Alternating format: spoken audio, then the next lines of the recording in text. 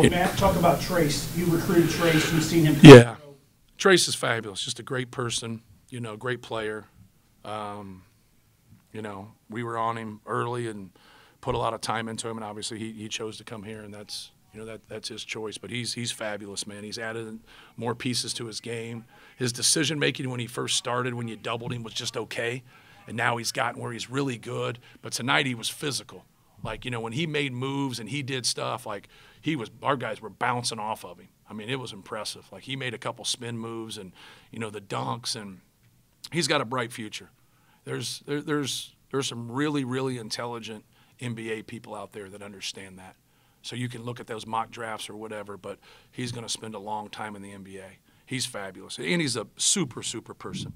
When Caleb Swanigan passed away, he reached out to me and sent me a text, and it just kind of shows you, what's inside of him.